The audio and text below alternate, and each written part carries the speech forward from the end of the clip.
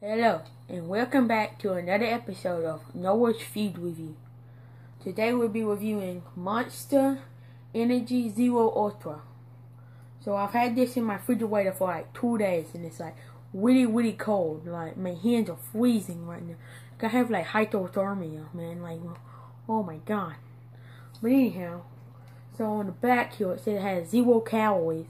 So whenever your mom or whatever said, "Why are you drinking that? It's bad for you." You say, "Well, mom, look, 0 calories.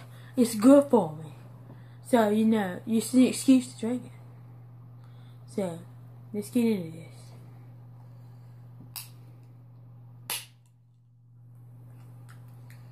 So when I open it, it feels like a Sprite or something. So it's like, it looks pretty queer, a little murky, but you know, let's try this.